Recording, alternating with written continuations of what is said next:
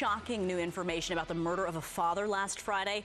Police believe the man responsible for that shooting also killed his own daughter. It is stunning. ABC 13's Maya Shea speaking to the family of the male victim in this. Maya joining us live now with that story. Maya? Well, it is shocking that this wanted man is accused of killing his own daughter, who's just 21 years old. And then police say an hour after that, he came to this neighborhood, went to that house and killed the man who gave him a job, paid him, and made sure he was employed. Now, this man is on the run.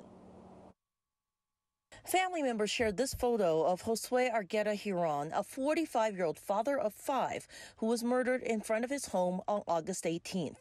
Houston police has long suspected Rafael Antonio Hernandez Gonzalez in the murder, but today released shocking new details. They believe Hernandez Gonzalez murdered his own daughter, 21-year-old Wendy Guzman, at their apartment about an hour prior.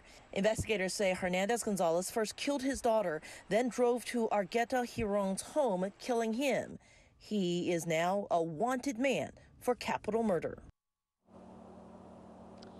And obviously, if you know where Hernandez Gonzalez may be, you are certainly urged to call Houston police. A few minutes ago, I spoke to the next door neighbor of Josue, and I'll tell you, she is just devastated by the death of her friend. She says he was so helpful, so kind, and she hopes that his murderer is caught soon.